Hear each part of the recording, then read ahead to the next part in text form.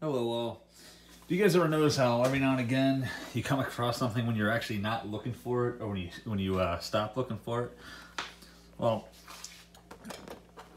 I know I've been mentioning on all the channels and on my personal profile, for some of you guys that know me personally, that I've actually been looking for a while. I've been looking for a good Marantz receiver. I really wanted the model 2325.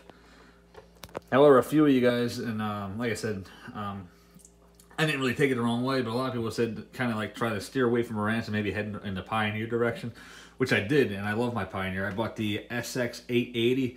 It's actually driving my garage system with a pair of JBL L100s, as you guys know, and I actually did not get a chance to demonstrate for you guys my JBL L100 Classics, which are the updated ones. They're driven by my old Sansui here. The EQ, I don't even use it. I said I hooked up because I think the spectrum analyzer looks cool. I'll do a video on this eventually when I have time because I want to make it right. And preferably I want to use, I'm thinking about getting one of those three-dimensional audio cameras, kind of like that Will the Trill uses. Because I heard the effects of that AC Meet video and I was blown away by the sound quality. Anyway, this is going to be my living room system. Once I get, the house to myself and all that. It is awesome. I have it now. I don't run it in 4-channel. I have a bridge. There's an option on the back to bridge it for 2-channel, which is exactly what I did, as you can see right there. So you can run it in either 4-channel mode, which is 40 watts per channel, or you can bridge the front and rear amps and run it at 100 watts per channel, which is actually bench test at 175, not by me, but I read it on more than one, reliable source. It's not the original manual, but it does come with all the information I would need to operate this unit properly. With that, like I said, I'm not going to tell you what I paid for. Obviously, this CD player I usually have hooked up to my Panasonic RA6600 for demonstrating, and testing out different speakers that I get. Because like I said, one of the things I do every now and again is I'll get a pair of speakers for free, fix them up, make sure all the drivers working, and flip them. Or do it for friends and shit like that, upgrade them and make sure everything is working as it should. I got this off of a friend of mine's dad, and actually I went over his house and changed out some receptacles, and I'm like, oh wow, cool, nice looking Marantz. And like I said, we've been like buddies ever since. Like he has probably, I'd say, a dozen of these, not 4300s, but he has like a dozen Marantz receivers, and he's been thinning out his herd a little bit. And this here is the one that actually got my attention the most because, bells and whistles, it just looks nice, and actually demonstrated it. Now, I didn't know with these here, these are Snell acoustic speakers. I have never heard of them, but apparently they're pretty good, and they sound fantastic, and I will fire them up for you. They don't have the original jumper, so they're used like that for now. They're made in Massachusetts, so they're United States made speakers. I thought I had that perfectly centered. Okay, that one I do. Guess there's a serial number 36268. Oh yeah, they're matching. Cool. Nice. Now they're ported in the back, and they have a tweeter mount in the back, so these speakers are made to work on reflection. So I'm thinking some work was done there, maybe, I don't know. And right here too, I don't know if they were made to try to hang them, or if the cabinets got loose at one point. Who knows?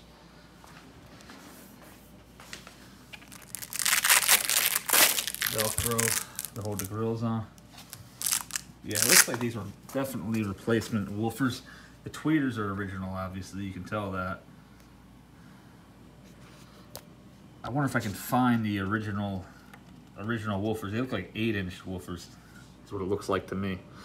So, anyway, these speakers sound fantastic, and it's a shame because I'd really like to try to find the original drivers for them, if I could. Get these back on. Trying to do this with one hand is kind of a pain in the ass. I said they're in very good shape. I don't really see a model number though, unless I'm just blind or something on the back. I see a serial number, Oh, I see. That is a model number. Type E3. That's a serial number. Okay, we're good. Then I have over here a pair of rare. I've looked them up. These screws are heavy, man. Wow. And these things scream quality. I can tell you that the bass and mid is very good on them, but I can't tell you about the highs because the tweeters on both sets of speakers do not work. Now, I find it very, very hard to believe that I have 6 blown tweeters. So when I get time, I'm going to take them apart and fix them. Now, I'm going to say these are probably the original drivers right here. No, they're not the original drivers. So none of them have the original woofers. Shit. So I need to get... Crap, that sucks. Alright, so I need to get 4 woofers somehow that are original. These say they're Canton, which they might be good, but that's just going to bother me knowing that I have... Each speaker is a different pair of woofers. So I might just get 4 10-inch replacement woofers of high quality. And these have Sherwin Vegas in the back. Now I'm pretty sure that's just a passive radiator, because I kind of find it hard to believe that they would put a bass driver in the back. Usually with speakers that have a bass driver in the back are usually passive radiators. But then again, maybe not. It might have 3 mid and bass drivers too, because it has 3 tweeters. Like I said, I don't know. I don't really know much about them, and there's not a lot of information online. Now, where does it say the model number? I think these are Norman Laboratories. I think they're made in Arkansas, I think. Yeah, Norman Laboratories Model 9. So I will try them all. Hi, Sven.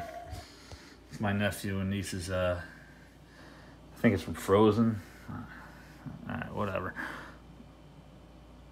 So yeah, I can't get it. I tried this speaker protection, but they don't seem to do anything.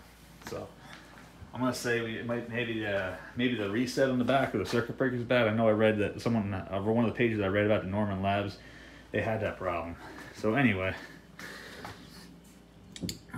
thing is absolutely beautiful. And like I said, it's a sin what I paid for this. Like I said, they basically gave it to me. Like I said, I did a lot of work for him. Me and him, we've been on good terms. I'm good friends with his son, so I am absolutely honored to have this. And like I said, it's one of his most prized possessions. But like I said, he's not really too worried about it. He says he's got multiple other ones, and he knows I took a big liking to this one. So, and he did not have a 2325. I really like the 4400 too with the oscilloscope, but I know it's the 4400 is a lot more problematic. This one here, the 4300, seems to be the one that I read the most praise on. And like I said, I plan on running it in 2-channel. So, not a problem. And it can drive safely 4-ohm speakers. So, I actually might end up running my JBLs upstairs and put these down here. Like I said, I'm not sure, 100% sure yet. I have to, different equipment sounds better matched with other equipment. So, I'll play some games with some speaker placement and stuff like that, and then we'll go from there. But anyway, we're going to hear some Emerson, Lake, and Palmer. I hope I don't get a copyright strike.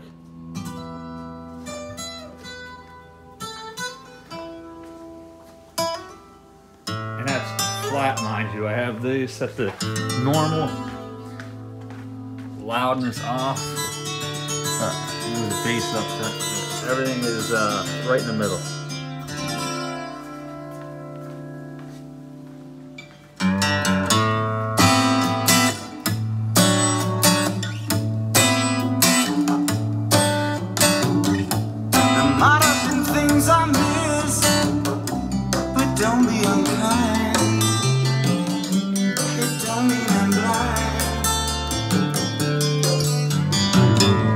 Perhaps there's a thing or two I think of lying in bed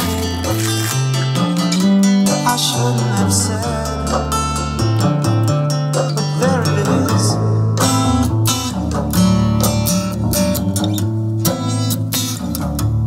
You see, it's all clear. You are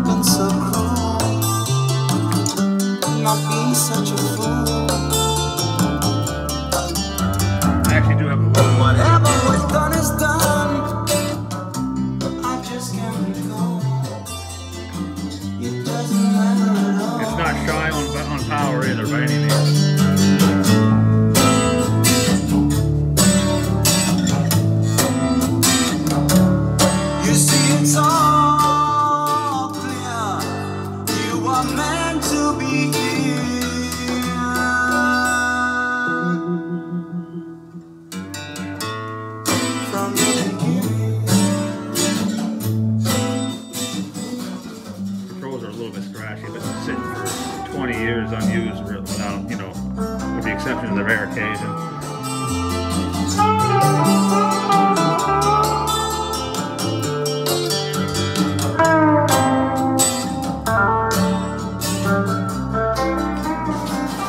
Like I said, I'm sure this phone does the system no justice at all. This is kind of why I'm really looking forward to getting a one of those three-dimensional volume cameras, like Will Trill uses.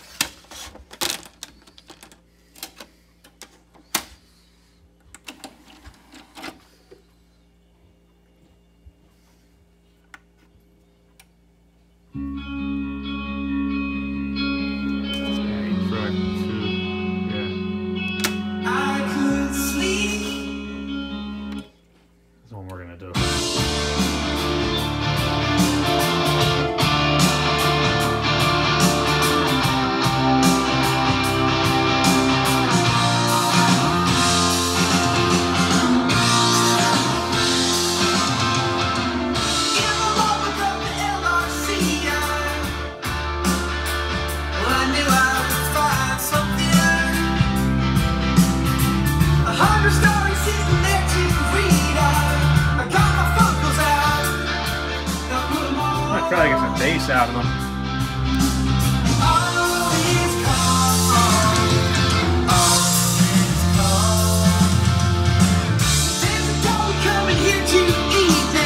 Sounds good though. I want to see what I can do for bass.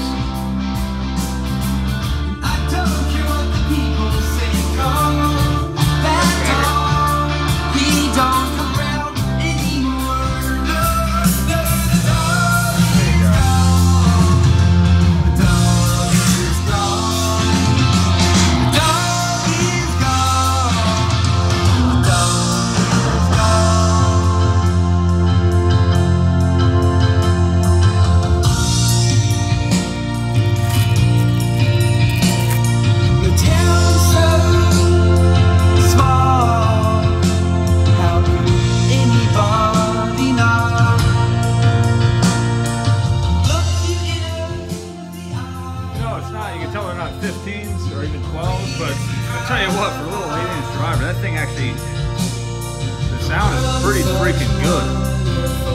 Like I said, I've never heard of Snell Acoustics before. The world is such a wonderful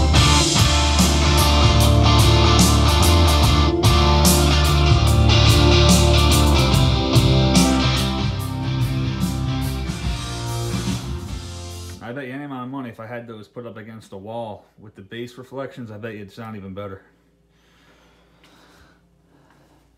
Alright, so I can't figure out how, I can't pause the videos on the iPhone. So what I'm going to do is I'm going to turn the main speakers off.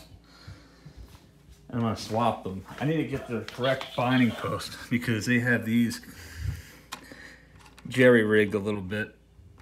I'm sure they originally had a built-in jumper to use. So, but as of right, obviously right now that's not the way it is. That was the left, so we're gonna hook this up. Wish I could turn Mr. Savan over there off. Sorry guys, like I said, I'm doing this one-handed. I'll turn these all to normal.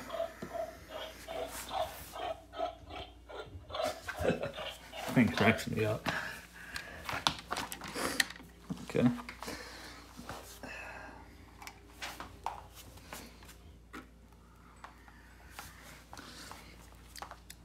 We're going to listen to the Normans too. I'm going to use the same tracks. So the bass you can tell is better, which should be. It has no less than 2 10-inch drivers on there with a rear-facing passive radiator, or potentially 3 bass drivers. It's a shame because I actually really like the look of these. I want to get these working to the full potential with original drivers on eBay if I can manage to even find them. And if not, I'll get, at least matching 10-inch drivers of high quality, if possible. Turn these back on. I'll do them in reverse order. We hear Band of Horses first, and then Emerson, Lake and Palmer second. Turn the bass to flat, and turn the loudness is up. Yeah, turn the loudness off.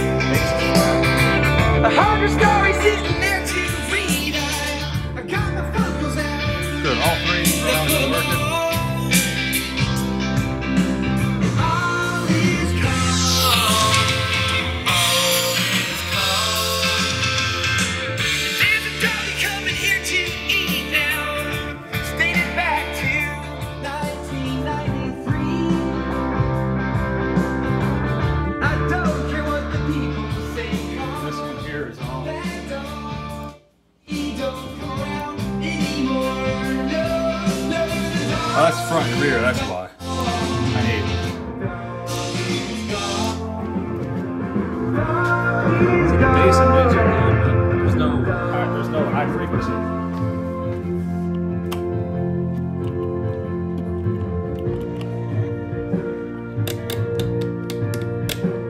I'm thinking it is going to be one of these because all I did with this one was tweak with the reset and the selector switch on the back a little bit. So I'm thinking it's probably just a dirty set of contacts or the overloads are messed up.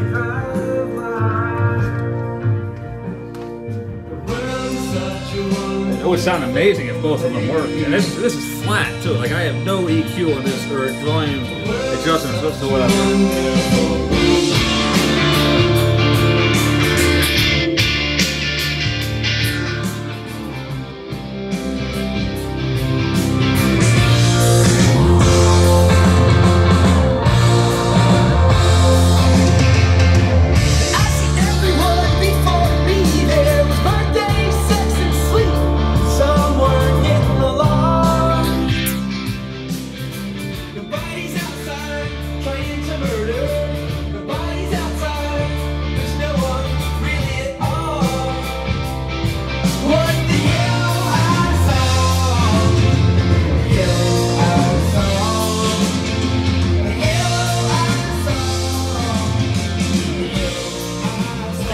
Passive radiators.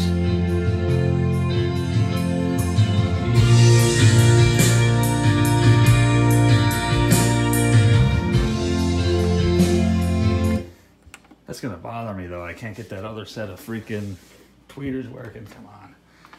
I guess I'll take them apart, and this is just a demo. Like I said, of course I'll show them again when I get them hooked up in the living room. Oop, crap. That is not something I do.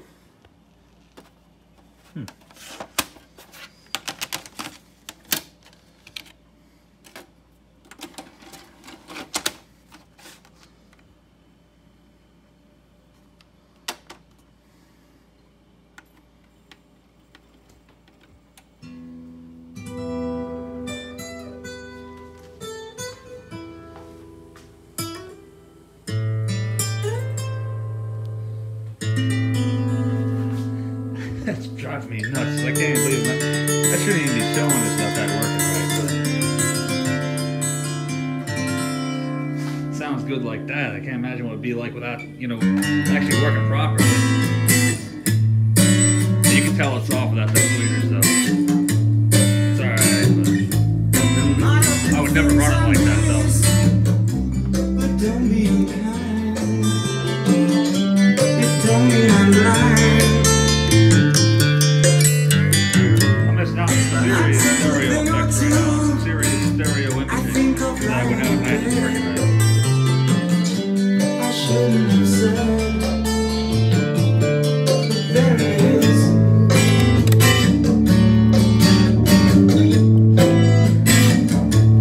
You see, it's all clear. You were meant to be here.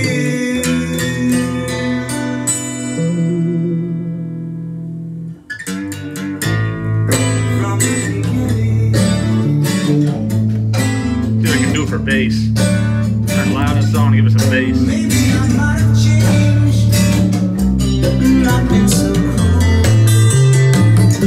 not being such a fool. Whatever was done is done. I just can't be gone. It doesn't matter at all. No treble whatsoever.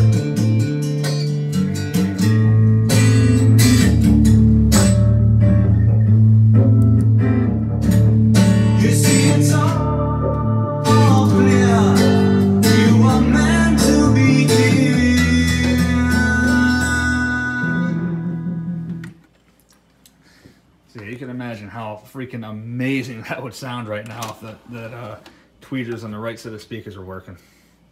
God, that pisses me off. Like I said, I'm not even gonna complain because I practically stole all this stuff. I asked like literally a dozen times if he's sure he wants to sell it for that price.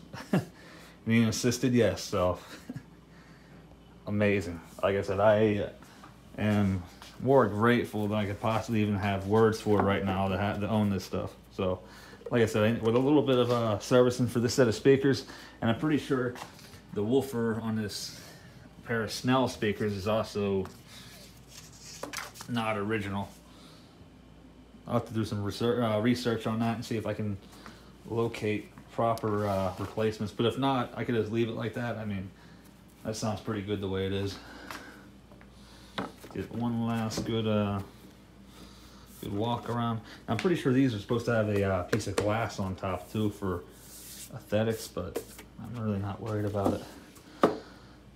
Putting glass on top of speakers that have 3 10-inch bass drivers on them, as loud as I play my music, is probably not a good idea for obvious reasons anyway. So I think I'm just gonna leave it at that. Leave it the way it is. But yeah, guys, as usual, thank you for watching. If you made it all the way through, you know, let me know. And yeah, I should have some AC videos up again in the near future. So stay tuned, and until then, enjoy yourselves, be safe out there, and yeah, thanks for your support.